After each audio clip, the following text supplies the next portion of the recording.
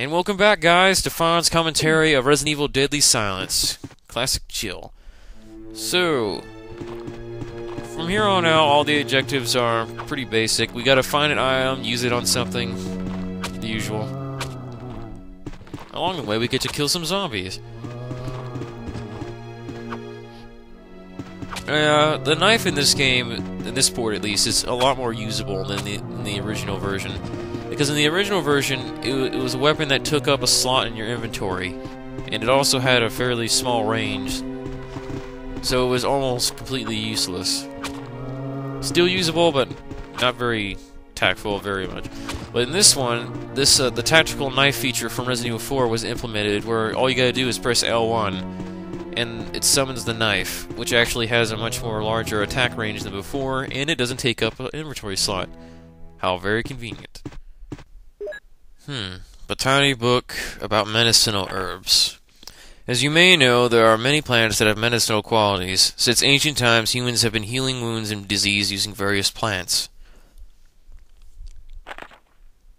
In this book, we're going to explore 3 such herbs that grow around the Arklay Mountains and provide information on those plants with medical properties. Each herb has a different color and a different effect as a medical plant. The green one recovers physical strength, the blue one neutralizes natural toxins, while the red one does not have any effect by itself. The red herb is only effective when it is mixed with other herbs. For example, if you mix the herb with the herb that recovers physical strength, the effect is tripled. By adjusting the amount and experimenting with these 3 herbs, you can create various kinds of medicines, but I'll leave the details in your hand because that's the best way to acquire true knowledge. Botany book has been filed. And more zombies to kill. Yeah, killing these guys in slow motion was such a pain in the ass, because my whole reaction time was just thrown off. But eventually I killed them. Luckily, when zombies are next to stairs, for some reason they never choose to bite you, they just puke at you. That was basically their alternative means of attacking you should they be on the stairs, which they never are. They can't be on the stairs in this game.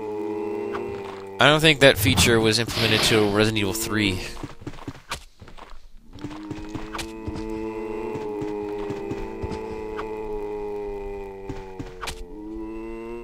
But for the most part, if you know how to use the knife well, then you really don't need to use a gun against zombies. Unless you feel like overkilling them.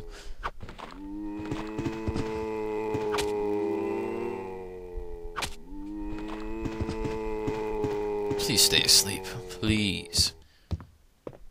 Alright. First save room should be down here.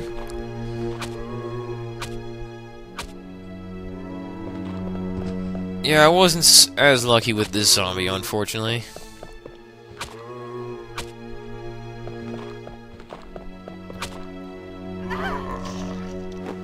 Damn zombie. The convenient thing about Resident Evil DS is that, in the original version of this game, it was usually kind of hard to tell whether you were in danger or not, because the character animation never changed. So without really knowing it, you'd be dead before you'd realize you were in any real danger. In this one, you can tell that your health has gotten lower by looking at the flashing light on the top screen of the DS. Right now it's yellow, which means I'm in caution. Not too much to worry about right now. But it really is a cause for concern if you're like in orange caution or definitely in red danger. But yeah, nothing too much to worry about here. And now that we've done our business here, we can move on.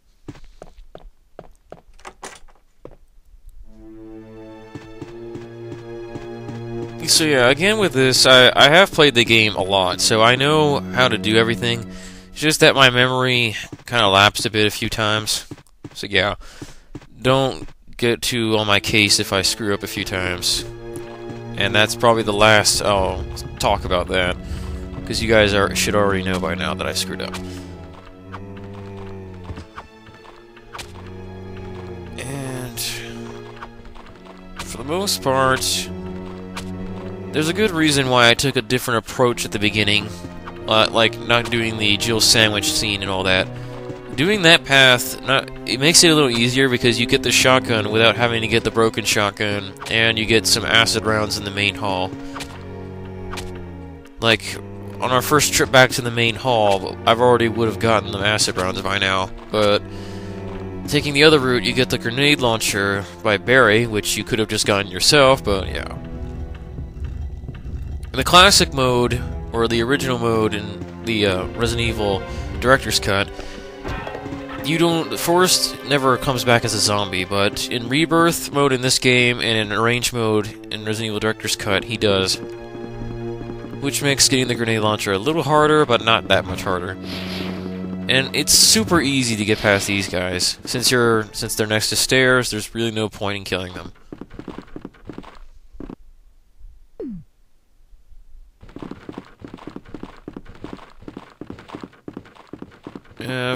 Our main objective in this episode is just to go kill a big mutated plant.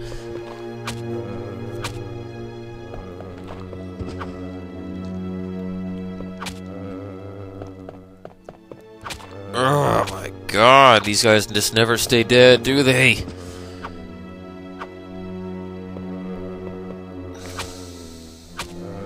I don't know how he got so close that fast, but whatever. You'd think it'd be easier to shake him off considering he's missing an arm, but it doesn't matter, he's dead now. And let's go kill that plant. I'm sure an environmentalist will be on my case about this. Yeah, I expect to see that quite a bit, me exiting out of my inventory quite a bit. I kept getting the run and select buttons confused, so since the run button also counts as the cancel button, yeah, that kind of really pissed me off when it happened. And it's withering, and it's dead. Hooray! Now I can go get what's on the other side. And yeah, speaking of health items, I only grabbed what I really needed. I didn't really need to grab... I'm not like other players who like grab every single health item there is. In Resident Evil 1, there's not really much of a need to grab every single health item that comes your way. Now Resident Evil 3, that's a whole different story. That much I can tell you for sure. You're gonna need every herb you can find, and there's just never enough herbs in that game. In this one, there's more than enough. So, not too much to worry. I mean, if you know how the game works, it shouldn't really be that hard.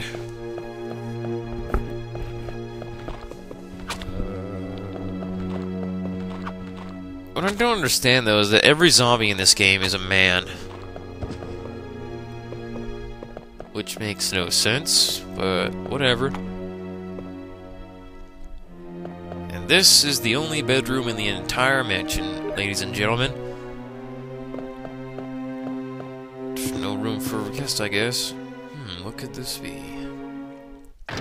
Oh my god, something in the closet! Sneaky bastard. Doing the old cliche monster in the closet. Who would have guessed? And when you think about it, there's not really that many closets in this mansion. That's like the only closet you find in this entire place. He sure is clumsy, though. He keeps falling down after me. No, he's dead now anyway, so I guess it doesn't matter. Let's read his diary after I take these shotgun shells he hid conspicuously in his closet. Now, let's read that diary. Keeper's diary. At night, I played poker with Scott the guard, Alias, and Steve the researcher. Steve was really lucky, but I think he was cheating. What a scumbag. Today, a high-ranking researcher asked me to take care of a new kind of monster. They look like gorillas without any skin. They told me to feed them live food. When I threw in a pig, they were playing with it, tearing off the pig's legs and pulling off the guts before actually eating it. Around 5 o'clock this morning, Scott came in and woke me up suddenly. He was wearing a protection suit that looked like a spacesuit. He told me he would put one on as well. I heard there was an accident in the basement lab. It's no wonder these researchers never rested, even at night. I've been wearing this annoying spacesuit since yesterday. I feel all musty and my skin is very itchy. By way of revenge, I didn't feed those dogs. I went to the medical room because my back is all swollen and itchy. They put a big bandage on my back, and the doctor told me I did not need to wear the spacesuit anymore. I guess I can sleep well tonight. When I woke up this morning, I found another blister on my foot. It was annoying, and I ended up dragging my foot as I went to the dog's pen. They have been quiet since morning, which was very unusual. I found that some of them had escaped. I'll be in real trouble if the higher-ups find out. Even though I didn't feel well, I decided to go see Nancy. It's my first day off in a long time, but I was stopped by the guard on the way out. They say the company has ordered that no one leaves the grounds. I can't even make a phone call. What kind of sick joke is this? I heard there was a researcher who tried to escape from the mansion, who was shot last night. My entire body feels burning hot and itchy at night. When I was scratching my swelling on the arm, a lump of rotten flesh dropped off. What the fuck is happening to me? Every fever gone, but itchy. Hungry and eat doggy food. Itchy Scott came. Ugly face so killed him. Tasty. 4 itchy tasty. Keeper's diary has been filed. Oh, the keeper must have been a very irritable fellow. Now then, back to exploring the mansion.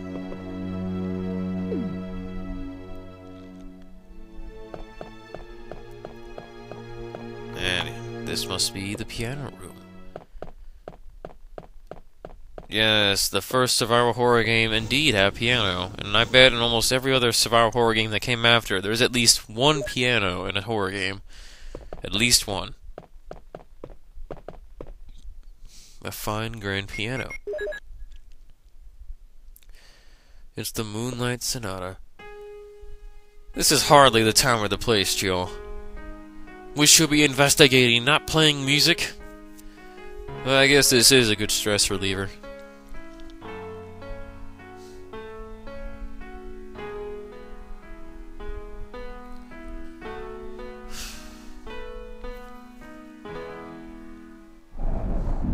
Whoa!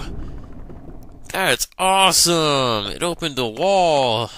Oh wait, shit. I forgot to get the emblem from the dining hall. I guess I have to backtrack now, huh?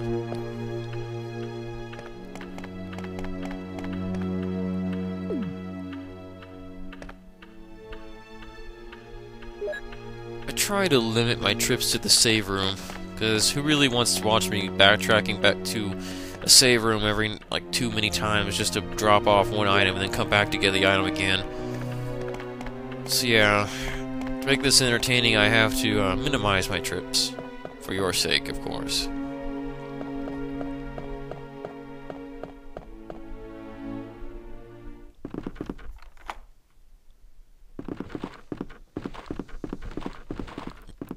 Well, let's go listen to some nice tunes from the save room.